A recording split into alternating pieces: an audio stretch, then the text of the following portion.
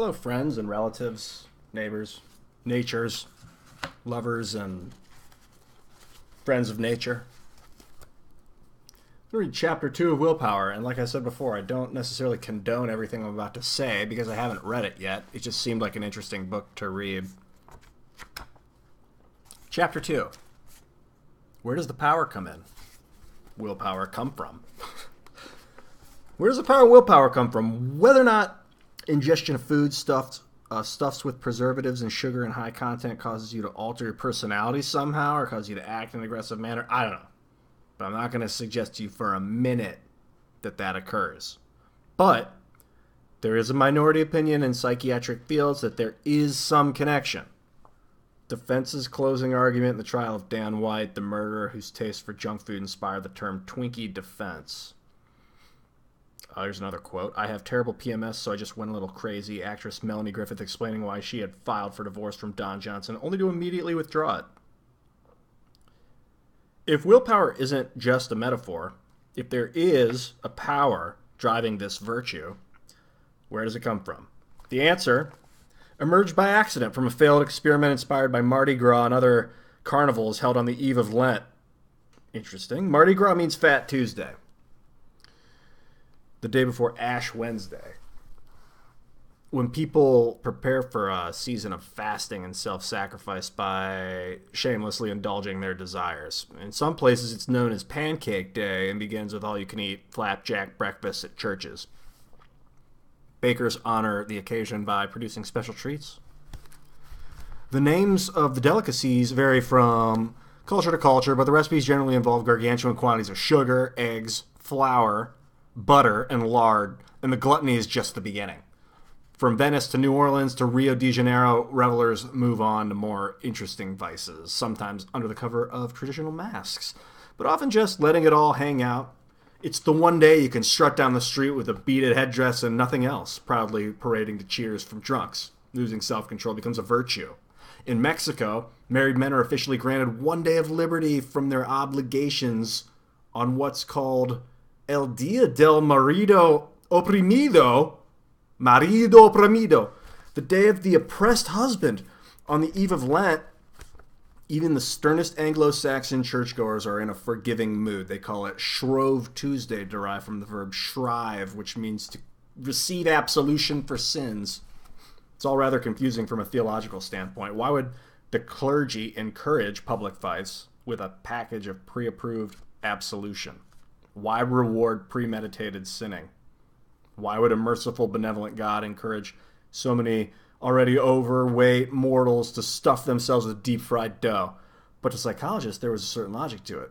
By relaxing before Lent, perhaps people could store up the willpower necessary to sustain themselves through weeks of self-denial. The Mardi Gras theory, as it was known, was never as popular with scientists as it was with pancake eaters and peacock headdresses, but it seemed worth an experiment. In place of Fat Tuesday breakfast, the chefs and Baumeister's lab whipped up lusciously thick ice cream milkshakes for a group of subjects who were resting in between two laboratory tasks requiring willpower.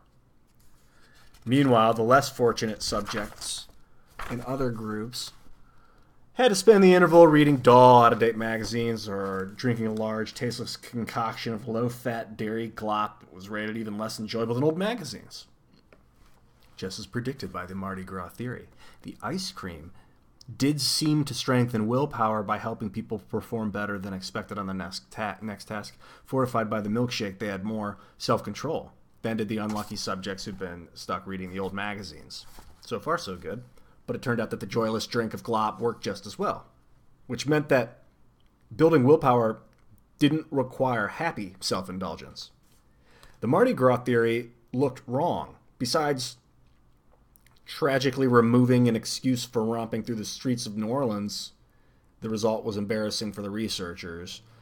Matthew Galliat, the graduate student who'd run the study, stood looking glumly at his shoes. He told Baumeister about the fiasco. Baumeister tried to be optimistic. Maybe the study wasn't a failure. Something had happened after all. They'd succeeded in eliminating the ego depletion effect. Eliminating the ego depletion effect. The problem was that they'd done They'd succeeded too well. Even the tasteless milkshake had done the job. But how? The researchers began to consider another possible explanation for the boost in self-control. If it wasn't pleasure, could it be the calories? At first, the idea seemed a bit daft. Why should drinking some low-fat dairy concoction improve performance on a lab task? For decades, psychologists have been studying performance on mental tasks without worrying about it's being affected by a glass of milk. They like to envision the human mind as a computer focusing on the way it processed information. In their eagerness to chart the human equivalent of the computer's chip and circuits, most psychologists neglected one mundane but essential part of the machine, the power cord. Chips and circuit boards are useless without a source of energy. So is the brain. It took psychologists a while to realize this, and the revelation came not from computer models, but from biology. The transformation of psychology based on ideas from biology was one of the major developments of the late 20th century. Some researchers found that genes had, important effects on personality and intelligence. I'm going to take a sip of water. Pardon the interruption. Let's get back to it. As some researchers found that genes had important effects on personality and intelligence. Others began to show that sexual and romantic behavior conformed to predictions from evolutionary theory and resembled aspects of behavior in many animal species. Neuroscientists began to map out brain processes. Others found how hormones altered behavior. Psychologists were reminded over and over that the human mind exists in a biological body. This newly emerging emphasis on biology made the milkshake experimenters think twice before dismissing their results. Before writing off that dairy glop, they figured maybe they should take a look at its ingredients and start paying attention to stories from people like Jim Turner. Brain fuel. The comedian Jim Turner has played dozens of roles in films and television series like the football star turned sports agent on HBO's Arliss series, but his most dramatic performance was reserved for his wife. It occurred the night he had a dream in which he was responsible for righting all the world's wrongs. It was an exhausting duty, even in a dream, but then he discovered teleportation to travel anywhere. All he had to do was think of the place and he'd magically appear there. He went back to his old home in Iowa, to New York, to Greece, even to the moon. When he woke up, he was convinced he still possessed this power. He generously tried to teach it to his wife by shouting over and over, "You think it, you go there, and you be there." His wife had a better plan. Knowing he was a diabetic, she tried to get him to drink some fruit juice. He was still so crazed that he poured some of it over his face, got up, and then demonstrated his power by doing a somersault in the air and landing back on the bed. Finally, much to her relief, the juice kicked in, and he calmed down, or at least that was how it looked to his wife, as if the maniac frenzy had subsided. But in fact, he hadn't been sedated, quite the reverse. The juice's sugar had given him extra energy. More precisely, the energy in the juice was converted to glucose, the simple sugar manufactured in the body from all kinds of foods, not just sweet ones.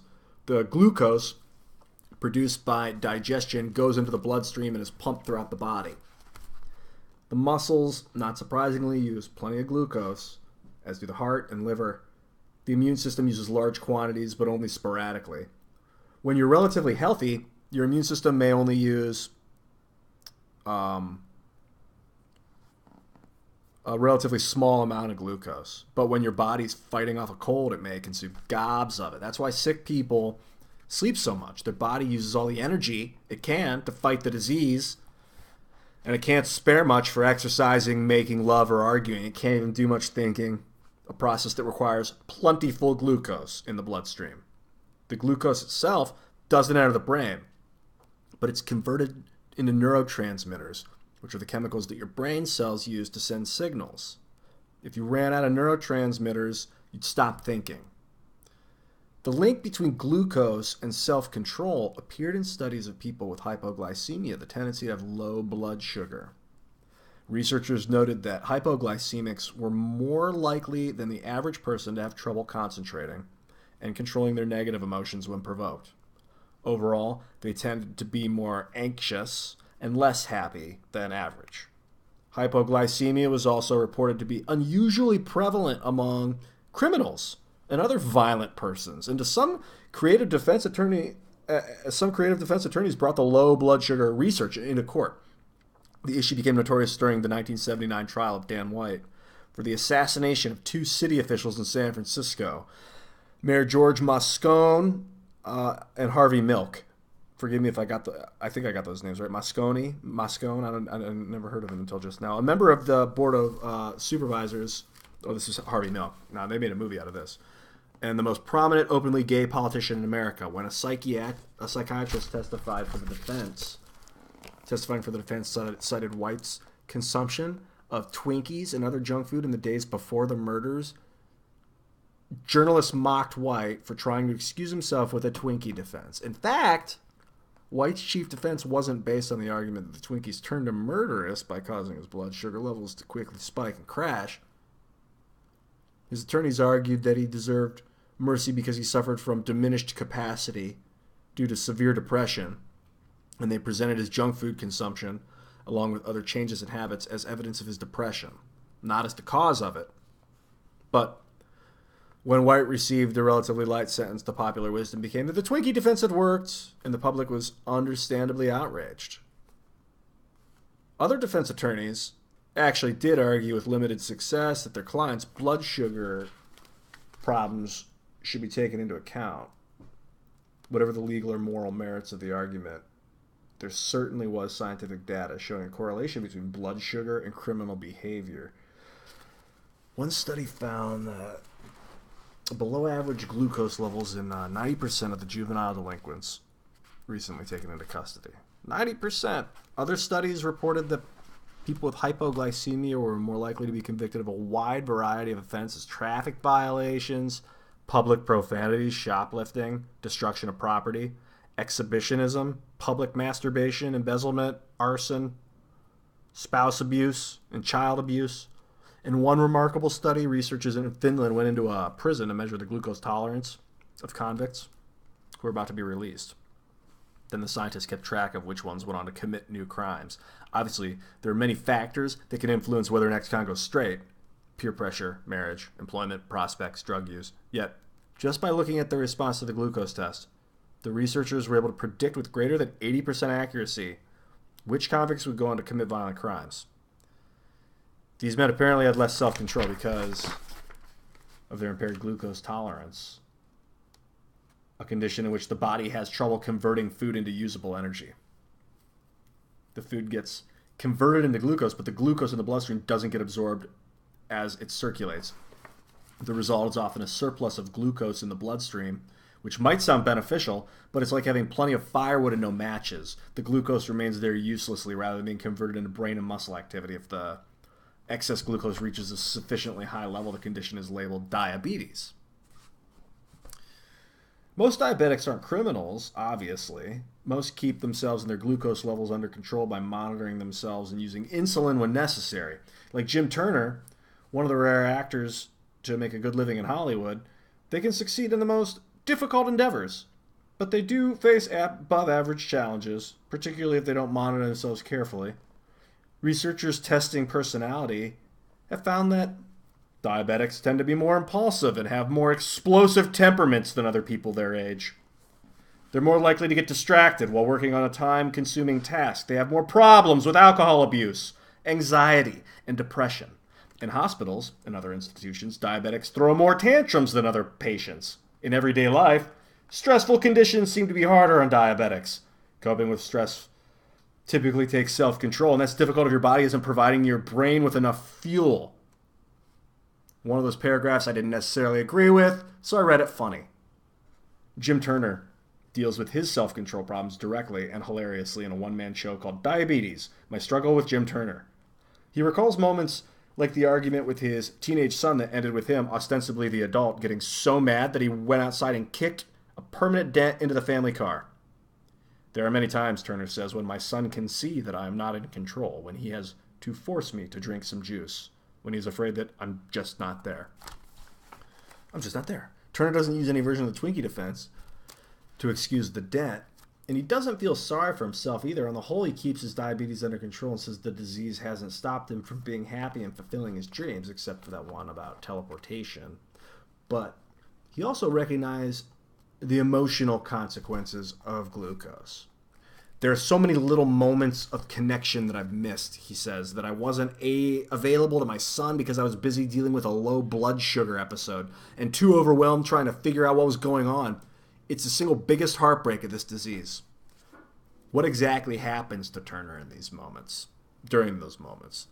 You can't draw definitive conclusions from any anecdote or even from the large studies showing above average problems with self-control among diabetics and other groups of people. Correlation is not causation.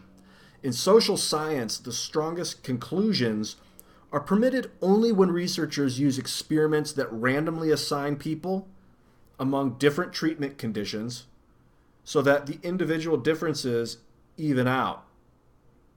Some people arrive at the experiment happier than others, or more aggressive, or more preoccupied and distracted. There's no way to guarantee the average person in one experimental condition is the same as the average person in another experimental condition, except by counting on the law of averages.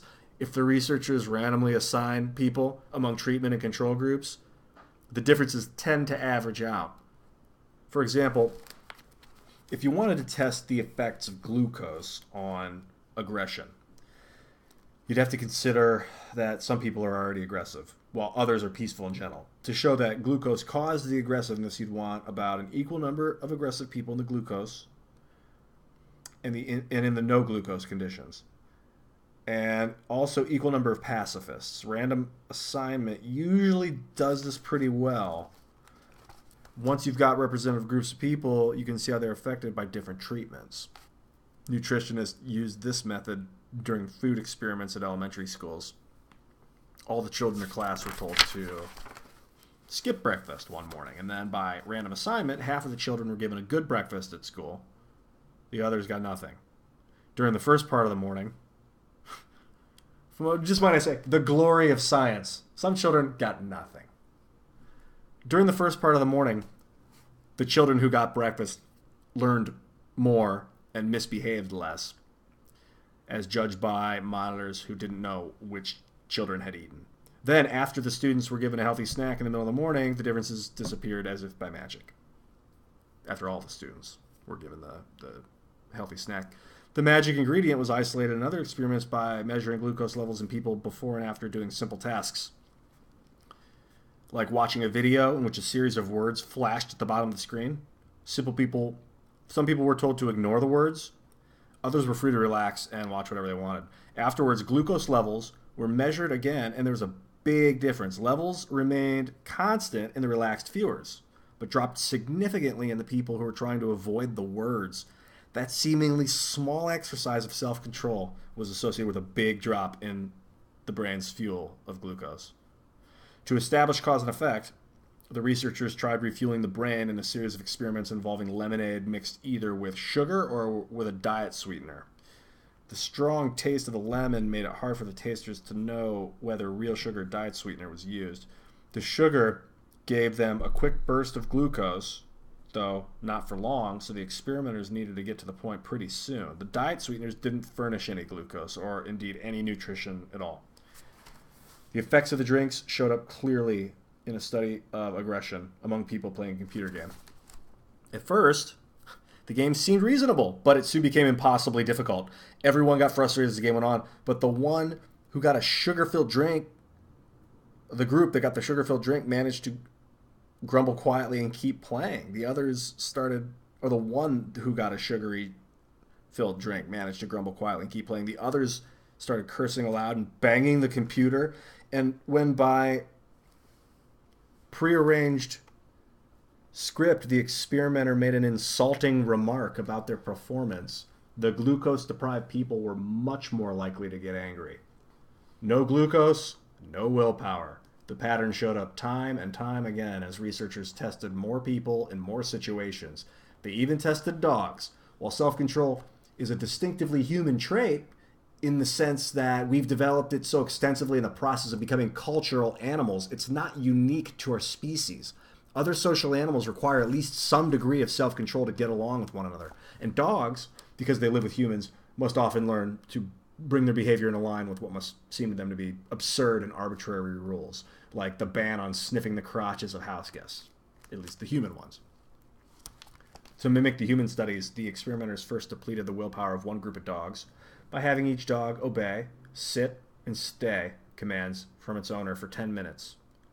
A control group of dogs was simply left alone for 10 minutes in cages, where they had no choice but to remain there, therefore didn't have to exercise any self-control. Then all the dogs were given a familiar toy, with a sausage treat inside it. All the dogs had played with this toy in the past and successfully extracted the treat, but for the experiment, the toy was rigged so that the sausage could not be extracted. The control group of dogs spent several minutes trying to extract it, but the dogs who'd had to obey the commands gave up in less than a minute. It was the familiar ego depletion effect, and the canine cure turned out to be familiar too. In a follow-up study, when the dogs were given different drinks, the drinks with the sugar restored the willpower of the dogs who'd had to obey the commands. Newly fortified, they persisted with the toy just as long as the dogs who'd been in cages. The artificially sweetened drinks had no effect, as usual. Despite all these findings, the growing community of brain researchers still had some reservations about the glucose connection. Some skeptics pointed out that the brain's overall use of energy remains about the same regardless of what one is doing, which doesn't square easily with the notion of depleted energy.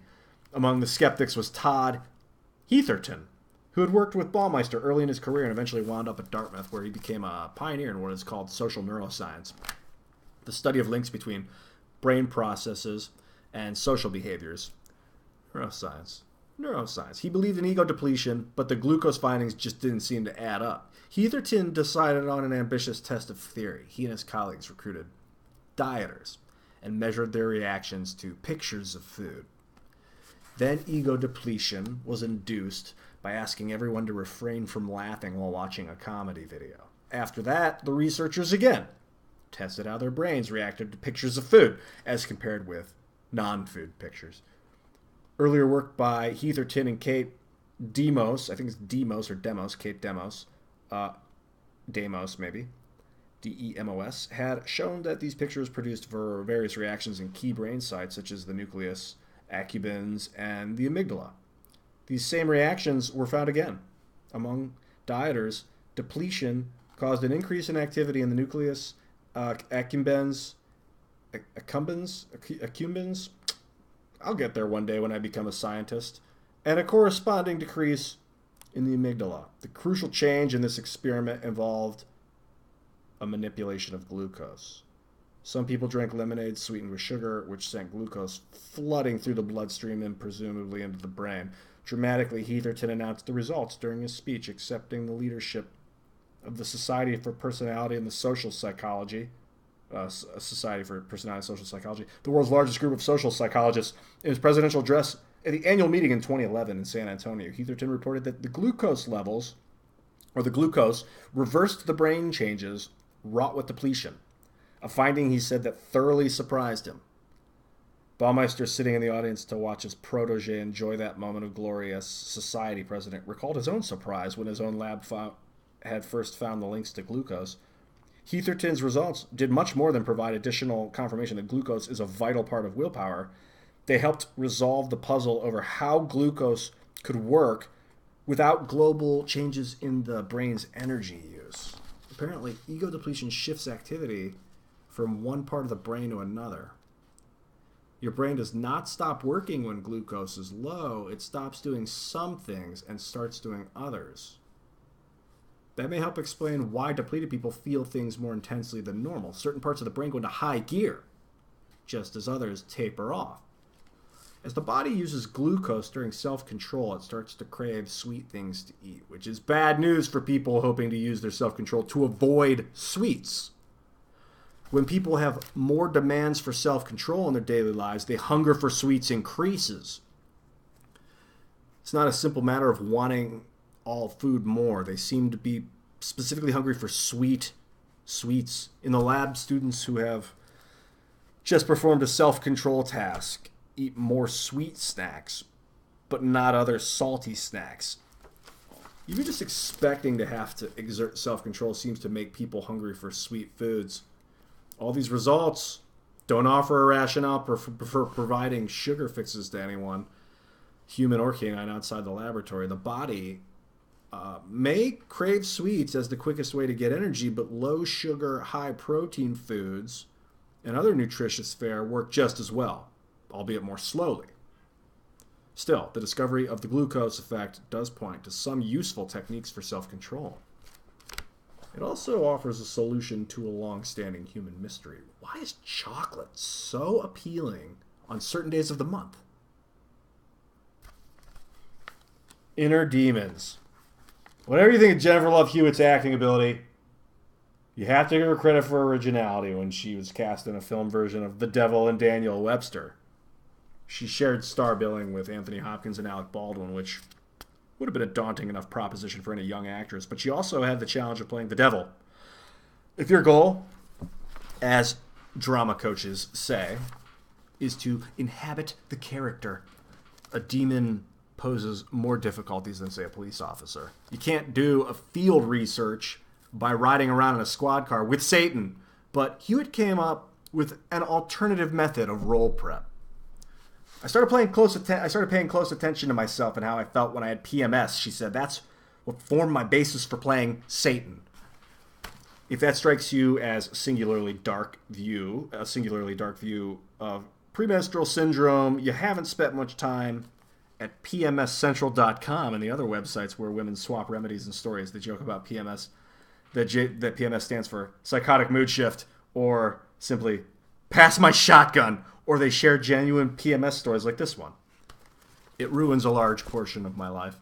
I have swollen, puffy eyes. I can't think straight. I make wrong decisions, ugly emotional outbursts, irrational thinking purchases I have to return, overspending, quit jobs, extremely tired, cranky, crying, extreme emotional sensitivity, body aches all over, nerve pain, blank staring, that not here feeling. I hope I did that story justice. That not here feeling. I mean, good God, what it must be like. PMS has been blamed for everything from chocolate binges. It also stands for provide me with sweets, to murder.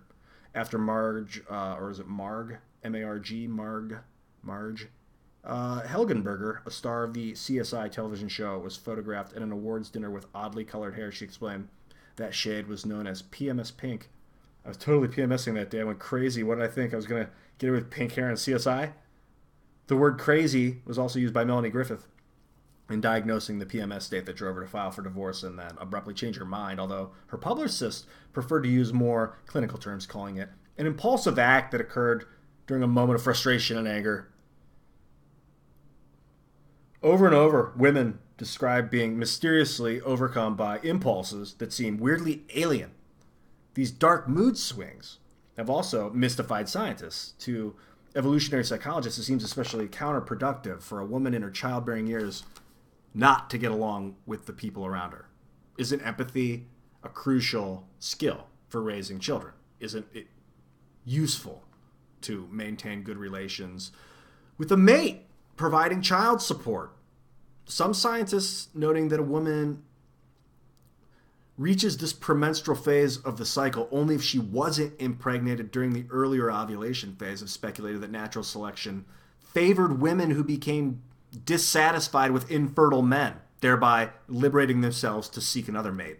That hypothesis certainly jibes with another name that women give to PMS, pack my stuff, but it's not clear that the evolutionary benefits would have outweighed the costs, or that such selective pressures even operated on the ancient savannah. For hunter-gatherer ancestors, PMS was presumably less of a problem because women spent more of their lives either being pregnant or breastfeeding children.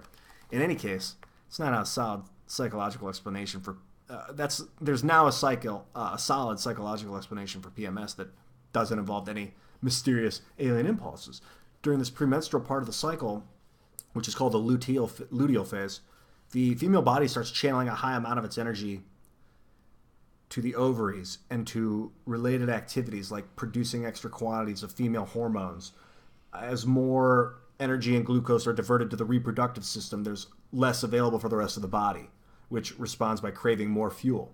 Chocolate and other sweets are immediately appealing because they provide instant glucose. But any kind of food can help, which is why women report more food cravings and tend to eat more. One study found that the average woman eats about 810 calories at lunch during this time, which is about 170 calories more than what she eats at lunch during the rest of the month. But most women still aren't getting enough extra calories. The typical woman in a modern thin conscious society like America does not take in enough extra food to supply the body's increased demands for glucose during those few days each month. When there isn't enough energy to go around, the body has to ration it, and the reproductive system takes priority, leaving less glucose available for willpower. As a general rule, women are less likely than men to suffer from lapses of self-control, but their self-control problems do worsen during the luteal phase. I think it's luteal, cool word, Luteal phase. As women, the self-control problems do worsen during the luteal phase, as studies have repeatedly shown. During this phase, women spend more money, make more impulsive purchases than at other times. They smoke more cigarettes, they drink more alcohol, and not just because they enjoy more drinks. The increase is especially likely for women who have a drinking problem or a family history of alcoholism.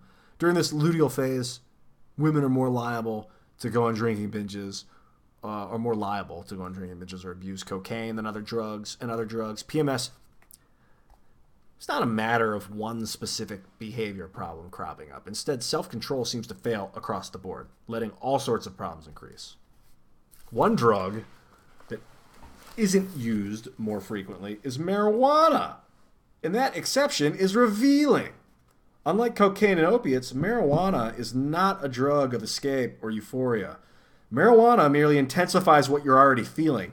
PMS feels bad, and a drug that intensifies the feeling isn't going to be attractive. Moreover, marijuana doesn't produce the same sort of addictive cravings as nicotine, alcohol, cocaine, and other drugs, so a lessening of overall self-control wouldn't make a marijuana user more vulnerable to those kinds of temptations. Researchers have found that women who are prone to PMS miss twice as many days of work as other women do. Some of those missed days are due to, no doubt, to the physical pain associated with PMS, but some of the absenteeism is probably related to self-control. Following rules is harder when your body's short of glucose. Inside women's prisons, disciplinary problems based on breaking prison rules are highest among women who are at the luteal phase of their cycle. Violent, aggressive acts, legal or illegal, reach a peak among PMS sufferers during the luteal phase. To be sure, only a few women turn violent at any time, but many report emotional changes during the luteal phase. Studies have reported documented increase in emotional outbursts and distress at this time. Women have more conflicts with spouses, and other relationship partners, as well as with colleagues at work. They become less sociable and often prefer to be alone, which may be an effective strategy of avoiding conflicts that would arise from interacting. The standard explanation for PMS has been that the luteal phase directly causes negative emotions, but that explanation doesn't really fit the data. Women aren't uniformly affected by negative emotions. When Amanda Palmer was posing as a living statue in Harvard Square, she found that PMS weakened her self-control because it liberated both positive and negative feelings. I'm prone to being way more sensitive and likely to cry when I'm PMSing, and that translated right into my statue work. If something emotional happened, Palmer recalls, something emotional could be as simple as nobody walked by and looked at me for 10 minutes, and therefore the world was a cold and lonely place and no one loved me. The other extreme would be a 95-year-old man hobbling up to me at the rate of 1 mile per hour and taking 5 minutes to get a folded $5 bill out of his wallet and put it in my can and look up at me with his wizened, lonely eyes. I would just lose it. I'd try to transmit the largest concentration of love I could possibly transmit without speaking or moving my face. Her experience is fairly typical of what other women report during the luteal phase. They're affected by a variety of feelings, and their problems often arise from a strong reaction to some event. They say they don't want to get upset, but they can't seem to stop themselves from getting worked up over minor things. They're not consciously aware that their body has abruptly cut the fuel supply for self-control, so they're surprised that normal controls don't work as usual. It feels to many women as if life's stress has increased. They report more negative events and fewer positive events occurring during this luteal phase, but the outside world doesn't predictably change for a few days every month. If a woman feels less capable than usual of handling her problems, she'll be more stressed out. If PMS weakens her control over her emotions, then the same misfortune is more upsetting. The same task at work is more of a challenge if she doesn't have as much energy available to focus her attention.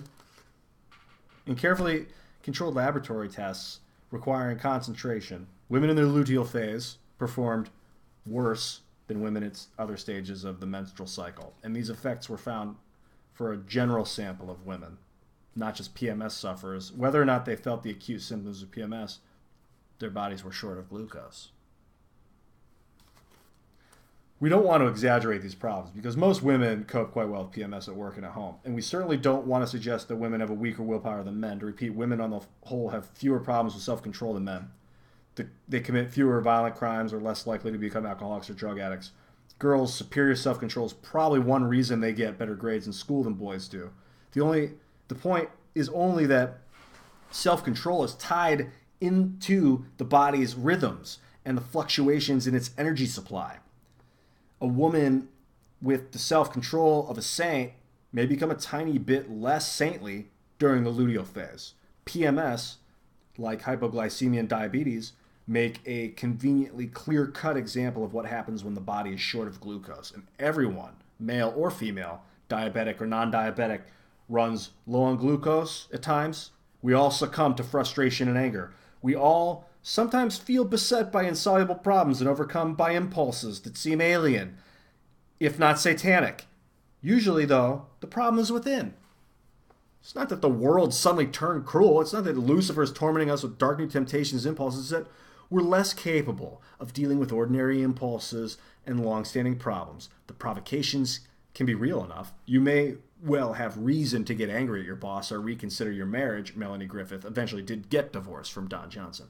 But you won't make much progress on those other problems until you control your own emotions, and that starts with controlling your glucose.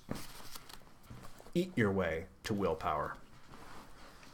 Now that we've surveyed the problems caused by the lack of glucose, we can turn to solutions. And to cheerier topics like good meals and long naps, here's some lessons and strategies for putting glucose to work for you. Feed the beast! By beast, we don't mean Beelzebub, right? The Z comes before the E, I get it. We mean the potential demon inside you or anyone spending time with you. Glucose depletion can turn the most charming companion into a monster. The old advice about eating a good breakfast applies all day long, particularly on days when you're physically or mentally stressed. If you have a test, an important meeting, or a vital project, don't take it on without glucose. Don't get into an argument with your boss 4 hours after lunch. Don't thrash out serious problems with your partner just before dinner. When you're on a romantic trip across Europe, don't drive into a walled medieval town at 7 p.m. and try to navigate to your hotel on an empty stomach. Your car can probably survive the cobblestone maze, but your relationship might not.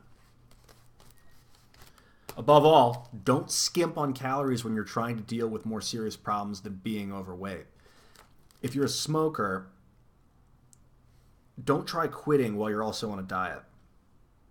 In fact, to quit, you might even consider adding some calories, because part of what seems to be a craving for a cigarette might actually be a craving for food once you're no longer suppressing your appetite with nicotine. When researchers have given sugar tablets to smokers trying to quit, sometimes the extra glucose has led to higher rates of success, particularly when the sugar tablets were combined with other therapies like the nicotine patch. Sugar works in the lab, not in your diet. It's a bit ironic that self-control researchers are so fond of giving sugar to experimental subjects, given how many of those people wish for the willpower to resist sweets. But the scientists are doing it just for the short-term convenience. A sugar-filled drink provides a quick rise in energy that enables experimenters to observe the effects of glucose in a short period of time. Neither the researchers nor the experimental subjects want to wait around for an hour for the body to digest something more complex like protein. There might be times when you could use sugar to boost your self-control right before a brief challenge, like a math test or a track meet. If you've just quit smoking, you might use a sweet lozenge as an emergency stopgap against a sudden craving for a cigarette.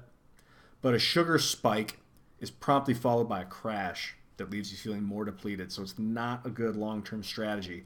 We're certainly not recommending that you switch from diet sodas to sugar-filled drinks or to sweet snacks in general. It may be true, as researchers found, that drinks with sugar in them will temporarily diminish the symptoms of PMS. But outside the lab, you're better off heeding the observation made by the singer Mary J. Blige when discussing her PMS and its attendant mood swings and shopping sprees. Sugar makes it worse. When you eat, go for the slow burn. The body converts just about all sorts of food into glucose, but at different rates. Foods that are converted quickly are said to have a high glycemic index. These include starchy carbohydrates like white bread, potatoes, white rice, and plenty of offerings on snack racks and fast food counters. I was going to say and crap like that, but that's not what the book says. They say and fast food counters. Plenty of offerings, snack racks, and fast food counters. Eating them produces boom and bust cycles. Foods with high glycemic index, leaving you short on glucose and self-control. And too often unable to resist the body's craving for quick hits of starch and sugar from donuts and candy. Those all-you-can-eat pancake breakfasts on Fat Tuesday may make for wilder parades, but they're not all that useful the rest of the year. To maintain steady self-control, you're better off eating foods with a low glycemic index. Most vegetables, nuts like peanuts and cashews, many raw fruits like apples, blueberries, and pears, cheese, fish, meat, olive oil, and other good fats. These low glycemic foods may also help keep you slim. The benefits of the right diet have shown up in studies of women with PMS who report fewer symptoms when they're eating healthier foods. There also has been a successful series of experiments carried out with thousands of teenagers in correctional institutions. After the institutions replaced some of the sugary foods and refined carbohydrates with fruits, vegetables, and whole grains, there was a sharp decline in escape attempts, violence, and other problems. Wow. When you're sick, save your glucose for your immune system. The next time you're preparing to drag your aching body to work, here's something to consider. Driving a car with a bad cold has been found to be even more dangerous than driving when mildly intoxicated. That's because your immune system is using so much of your glucose to fight the cold that there's not enough left for your brain. If you're too glucose deprived to do something as simple as driving a car, how much use are you going to be in the office, assuming you make it there safely? Sometimes the job has to be muddled through. But don't trust the glucose-deprived brain for anything important. If you simply can't miss a meeting at work, try to avoid any topics that will strain your self-control. If there's a make-or-break project under your supervision, don't make any irrevocable decisions. And don't expect peak performance from others who are under the weather. If your child has a cold on the day of the SAT test, reschedule it. When you're tired, sleep. We shouldn't need to be told something so obvious, but cranky toddlers aren't the only ones who resist much-needed naps. Adults routinely shortchange themselves on sleep, and the result is less self-control. By resting, we reduce the body's demands for glucose. And we also improve its overall ability to make use of the glucose in the bloodstream. Sleep deprivation has been shown to impair the processing of glucose, which produces immediate consequences for self-control and, over the long term, a higher risk of diabetes. A recent study found that workers who were not getting enough sleep were more prone than others to engage in unethical conduct on the job, as rated by their supervisors and others. For example, they were more likely than others to take credit for work done by somebody else in a laboratory experiment, offering test takers the chance to win cash. Students who had not slept enough were more likely than others to take advantage of an opportunity to cheat. Not getting enough sleep has assorted bad effects on mind and body. Hidden among these is the weakening of self-control and related processes like decision-making. To get the most out of your willpower, use it to set aside enough time to sleep. You'll behave better the next day and sleep more easily the next night. End of chapter 2.